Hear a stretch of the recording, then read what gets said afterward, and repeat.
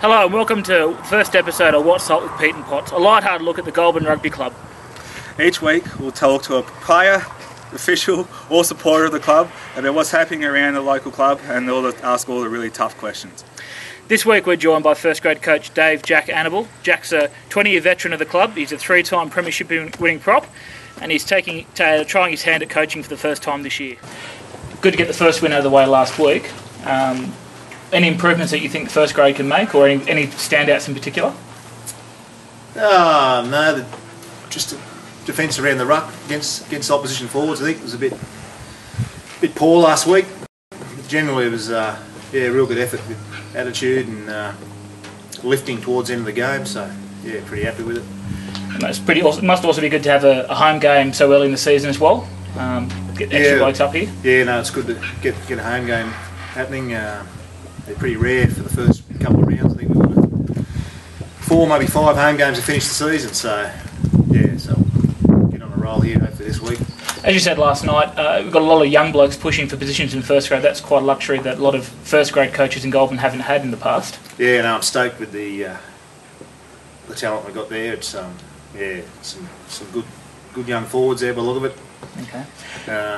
And backs as well. So it'll get stronger during the year, I think. Yep. Now tomorrow we take on Yass, long-time rivals. Yep. What do you think we can expect from Yass? Yeah, well, traditionally in my career they were very difficult to play and always a benchmark, I thought, for a long time. So had a couple of troubled years by the look of it, but they seem to have built pretty well. It looks like a young squad, but don't know what to expect really. I think have to be on our best behaviour. Okay. We've got a coach that's pretty passionate about it, so I'd say you'll get them going. Okay. How are you finding coaching this year and not playing?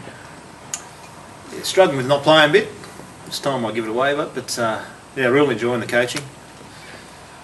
Yeah, it's the hardest part of sort of feeling last night was keeping ahead of where the players are at during the year, rather than obviously got to move out of pre-season mode now, but it's probably one of the biggest challenges now is keeping in front of the players and their development during the year. So, but really enjoying it. It's good. Kelly made the comment last week that you're at home even less now than you were when you were playing. Yes, it appears that way. Yeah, anyhow. Not going to get itchy feet this year for not one more run, maybe in seconds, if the knee pulls up? No, I don't think so. Career-ending knee injury, I suppose, will end my career, I'd say. Yeah. I'd love to play still. Probably can handle it, but no, for all the day, I think.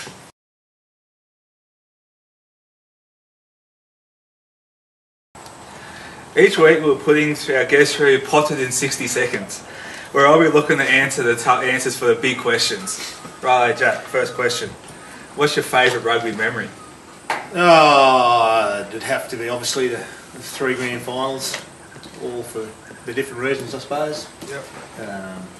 First one's obviously the first one, after many years of trying for a lot of guys.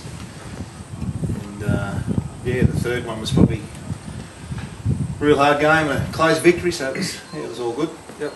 Funniest rugby incident, off field or on? Oh, jeez.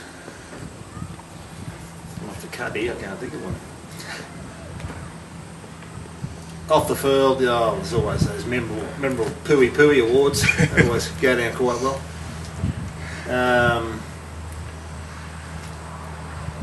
On the field, there's always, I can't think of anything particular. Someone running the wrong way or something, dropping the ball, Elmitos. Nothing in particular. Any pre or post game rituals? Yeah, left boot on first, pre-game basically. Always was nervous to the very last game, I suppose. Still am coaching. Post-game, usually last out of the change room. Made a habit of that, so, yep. Most annoying teammate? Yeah, different blokes for various reasons, I suppose. Andrew Gin, for something I probably can't say here. Allport, just a pest. Ben Pearson, another pest. Goes with hookers, I suppose. A few halfbacks there too. Right, now for our main question. How would you rate Kelly's cooking out of 10? 10. 2N? 2N? Nah, she's pretty good. Each week we thank our guests that come on the show by giving them a top quality finger bun from the great people at Baker's Delight Goulburn. So Jack, here's your finger bun. Don't eat it all at once. Cheers. Enjoy it. Lunchtime beauty. Thank you. Here we go. Thanks for joining us for our first episode of What's Hot with Pete and Potts. We'd like to thank all of our club sponsors, in particular Goulburn Workers Club, who are our club's major sponsor.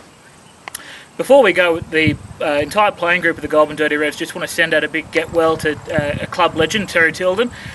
Wiz hasn't been all that well lately, so we hope to see you back on the sideline soon, Wiz.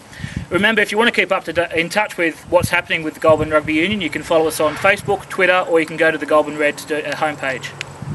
Thanks. Thanks for coming.